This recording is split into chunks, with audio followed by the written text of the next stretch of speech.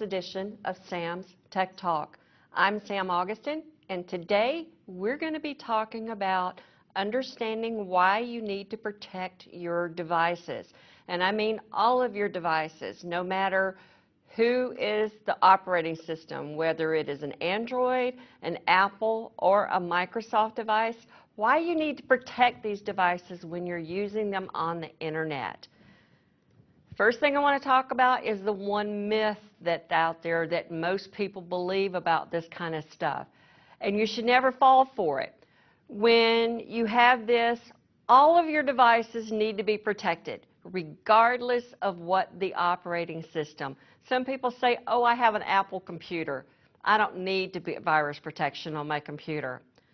That's not true.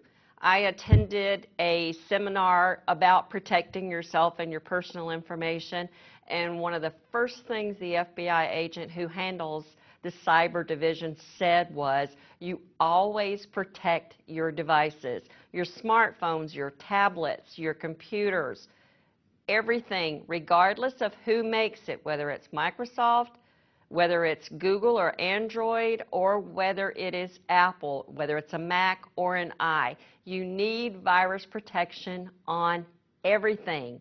If these devices are put on the internet, there is a risk that they can be infected if you don't protect them.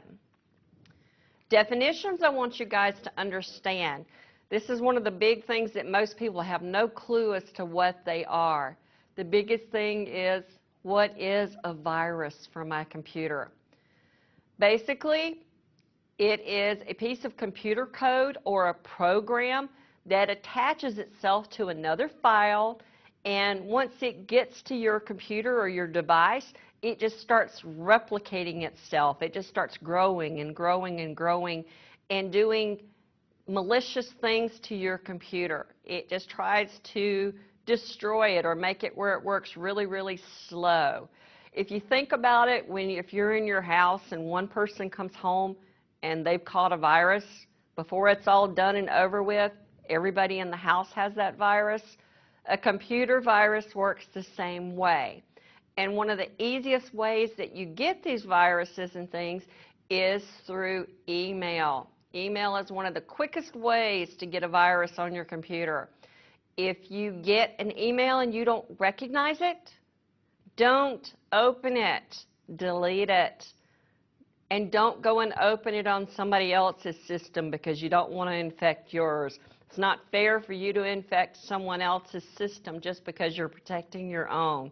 If you think if you think the email has a problem or you don't recognize who sent it to you, don't open it. Plain and simple. Easiest way to protect yourself there. Then another thing is malware. And it is a kind of virus, but malware, what it does is it's a program that is out there to cause damage to your system. When malware, it can have viruses, it can have Trojan horses, it can have what they call worms, it can have what they call time bombs, or logic bombs, or anything else that they have there. And what they're trying to do is just cause damage to your system. Another thing is adware, and that is one of the biggest, most annoying things that happens to us. Adware is software that they put out there that forces pre-chosen ads to display. Like, say you go out and do a search for, I don't know, say khaki pants. And you get a list of people who that sell khaki pants on the internet. And then suddenly, in all of your browsers and stuff, you start seeing ads for khaki pants. And that is because you have managed to get adware on your computer. And it is just showing such specialized things out there for you. Eventually, these kinds of things start to slow your system down a lot. They start to make your computer go really, really slow. And it starts to tie up your memory in your computer. It makes your memory just just sucks up the memory in your system, and it makes it go there. It's a very frustrating thing, to say it for the least, with that. When you have adware and spyware together, they can virtually make it where the internet will just sit and do virtually nothing. So always protect your computers. Spyware, which I mentioned briefly before. What spyware is meant to do is to gather information from your computer without you knowing it. It is looking at your internet habits to see what you do your searches on, and then they try to do that so they can match up ads that you see to match your browsing habits. It can also, spyware can count your keystrokes, or it can actually monitor your keystrokes so they actually know what you type. They can divert you to pre-chosen websites just by the fact that you type in something on a search. It chooses what's there. And one of the most common things that it does is it makes it generate pop-ups. Those little things that pop up in front of what you're trying to see. Spyware is what makes those happen. And a lot of times how you get spyware is you go out and you download a free program from a website. And when you do it, a lot of times there are these little bitty boxes that are through the installation process that are already checked. What you need to do is, before you get past that screen and tell it to go to the next one, is if that little box has absolutely nothing to do with what that program does, uncheck it. Because sometimes if you don't, you'll actually wind up like with a new toolbar on your internet and that kind of things. Those are forms of spyware. So always make sure when you're doing that that you uncheck those little boxes in that free software. They can also, if you get free screensavers and those little emoticons that everybody likes to use with their text messages and everything, those are a lot of places where you can wind up with this spyware. Then another thing they have is a worm. And a worm is very similar to a virus, but it's a very self-contained program that can replicate itself. And what it does is it takes over parts or another, or maybe of your document or a program, and it tries to transfer and copy itself into what you're doing. So it embeds itself into what you're making, and then if you share that with someone else, you share that worm along with it. A worm can be pretty devastating to your computer if they can't isolate it and get it off of your computer. It's one of the hardest things to remove from your computer because the worms tend to copy themselves all over the place on your computer. They will, if your computer starts to run really, really slow and the memory seems to be low on it, that's one of the things there. And it can also suck up what they call your bandwidth on your internet connection. And it'll make your internet run really, really slow. It can make it unstable where the sites won't load and where they won't do anything, or it can actually make it where it won't even go onto the internet. Another thing they have out there, and I've had lots of experience with this one lately, it's what they call scareware. That's one of those where when you get that little box that pops up on your screen when you're on the internet and says that you've got to call this 800 number or you're not going to be able to get into your computer, you know, that they're going to take over what's on your computer, you can't get rid of that little box that's there. And never, ever, and I repeat, never, ever call that 800 number that's listed there. They are not Microsoft. They are not anybody. They are a company that's trying to tell you that, yes, they can see your computer and that if you pay them X amount of money, they can make that little thing go away on your computer screen and they can make everything okay. And no, they don't get rid of it.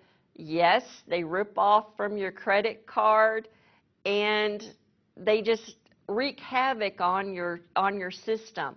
They are not to be trusted. Microsoft did not do this to you. That comes up on your screen. The first thing you need to do is power your system off. 9 out of 10 times just powering off your computer. Don't even try to close the internet. Just hold the power button down until your computer shuts itself off. And 9 out of 10 times when you're done with that and you power your system back on, it'll start a little bit slow from that first time because you didn't shut it down properly, but that's okay. Just let it power itself back up, then go back in, and it should be okay. Sometimes it takes more than one time of doing it to make it go away, but it will go away. Just don't call that number under any circumstances. They are not going to help you. They are going to steal from you. So never give them your credit card information. And I hope most people realize that no company out there takes payment in the form of iTunes cards or Walmart cards and that kind of things. That is someone who is trying to scam you. So never, ever call the 800 number that comes up with scareware. Now, knowing that what I said before, that the myth that all your devices don't need to be protected, yes, they do. And you can protect your device without spending any money. There are some very good companies out there that provide free protection for your system. But now, before we go there, I am going to tell you this. If you get one of the free protections, they are going to have the little pop-ups that come up in the corner every now and then that they recommend that you go to the paid version to get more coverage. The extra coverage that they're going to give you are these little accessories that you don't necessarily need to protect your device, but you do need to protect it with just the basic stuff. So just be aware of that. So even if you're using a free one, they're going to try to get you to upgrade to the paid one, but you don't have to. You can keep the free one and it protects you just as well. Now, there are some pretty good ones out there. Of the free ones that are out on the market right now, Avast, A-V-A-S-T, and the company AVG are the two. According to Consumer Reports, those are the two that are the very best out there for the free ones. And you just go to their sites or you go into your app store and you can load those on there. I suggest to anybody when you want to find out about those is that you go out to the internet, go out to Google or whatever your web browser is and put in a search for best free virus protection and see what comes up. And then do a little search of your own out there to research those companies. And then pick the one you want and load it. If you find you don't like it, delete it, then add it back. So that's another thing that you can do there. So they're always out there. Now, those are the free ones that you have. Now, there are other ones out there that you pay for. They run anywhere from $20 a year to $60 a year. So it's up to you. Ones that aren't my favorites, they are the most popular ones out on the market, McAfee, and let's see, the other one is Norton. Those two are everyone seems to know who they are. And sometimes you'll get your new device and it will have a free trial of those products. They do the job, they work well, but they do tend to suck up a bit of your memory. They make your computer run a little bit slower because they're trying to do a lot of stuff that might not be necessary to protect your computer. Those two are the most popular ones out there, and you do have to pay for them. They're $20 to, I think I've seen people pay as much as $79, and I had one person who actually paid $139 for that same program there. It's just, protecting your device is a personal preference. If you think you got to pay for it to get good protection, feel free. There are some good ones. But if you're going to pay for it, do that same search again. Best paid virus protections on the market. And then go to one of the places that you trust, like PC Reports or Consumer Reports even, and see what they have to say about the ones that are out there. It's all very, very personal as, you know, the choice that's there. One of the other ones that are people tend to be very, very conscious of using right now, a lot of people are using Bitdefender, which is a paid service. I work with that one at a place where I volunteer, and it does a good job for them. And another one is called WebRoot. That is all one word there. And then another one that a lot of the public radio people who talk about computers and some of the other things there is one called Kaspersky. And that one's a bit expensive, but they tend to say that it's the best one. But I often wonder is, are they being given a, you know, a finder's fee, or do they get something back for that? Because they always tend to recommend the most expensive one. And according to these magazines and stuff, it is not necessarily the best one. It is one of the good ones, but it is not the best one. It's just up to you. And I can't say this enough. If you connect this device to the internet, you have to protect it. Whether it's Android, it's a tablet, whether it's your smartphone, whether it is a PC, you've got to protect your device if it goes on the internet. And your smartphones need protection. Everything, you've got to protect them. Now, when we look at all of these things and we're trying to take care of it, you know, trying to take care of our devices and make them last, your virus protection needs to be set to give you automatic updates. You'll see that as one of your little boxes and your choices. Your virus protection should work so well that the only time you know it's there is if it pops up and tells you that it blocks something. Other than that, you should never know that your virus protection exists. Now, if you have a Windows 10 computer, Windows 10 has a built-in virus protection called Windows Defender. It is part of your operating system. I myself have used Windows Defender for a number of years. I go on websites all over the world. I haven't had problems. But now, one thing you always need to be aware of it. There are certain types of websites that people visit that are more prone to spreading viruses to their device. One of those kinds of websites would be a gambling website or any type of online gaming. Those are there. And, you know, we don't like to think about it, but the adult sites that are out there, a lot of those are prone to having things like the spyware, the malware, the adware, the worms, the Trojan horses. Those are all places that you can get these. If you think about it, websites that you visit where it might not be the most wholesome place to be, those are the kind of sites that are more likely to give you a problem. So that's what you need to think about. You know, if you might be embarrassed that people knew you visited that site, that is probably a site where you are likely to get your computer infected with something. These are the places where it's notorious that people are out there. They just do their best to make these things happen to you.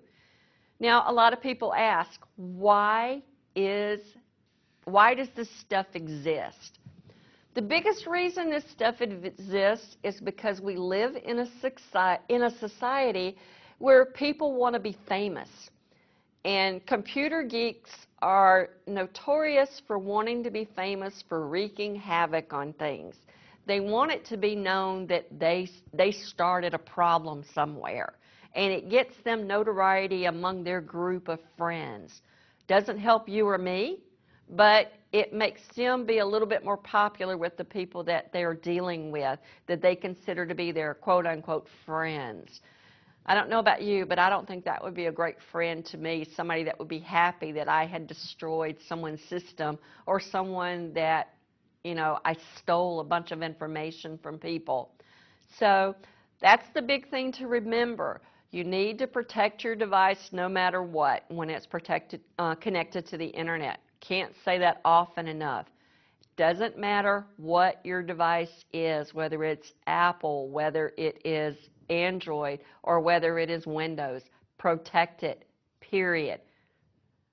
Nothing can be said there. There are people that tend to think you can get away with not, but in this day and age, you have to protect everything, especially if you're on the internet. If you have tablets, you have phones, they're all on the internet. They don't work properly unless they are. So that's one thing you have to, I can't just say it enough, protect every single device that you have. Remember, once you hit enter on your device, you touch enter, you hit the enter button, it exists in the world. You can't get it back.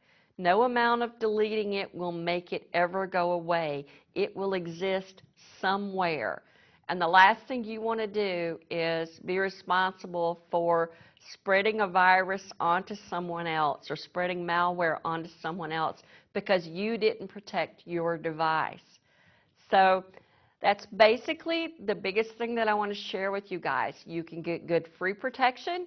You can get inexpensive paid protection that's good, just whichever you prefer.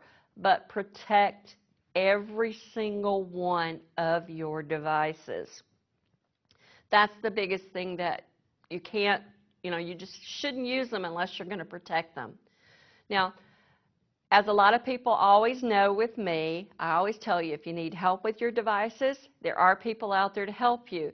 Mead Public Library can help you, or if you're a senior, age 55 and older, I can help you at the Senior Activity Center in Sheboygan. Or if you guys have other ideas for other shows that you would like to see me do in the future, contact us here at the station, and I'll be happy to put a show together on that subject. Because chances are, if you thought about it, someone else did too. I hope this was helpful for everybody, and I'd like to thank you all for joining me today here on Sam's Tech Talk, and I hope to see you all again really, really soon.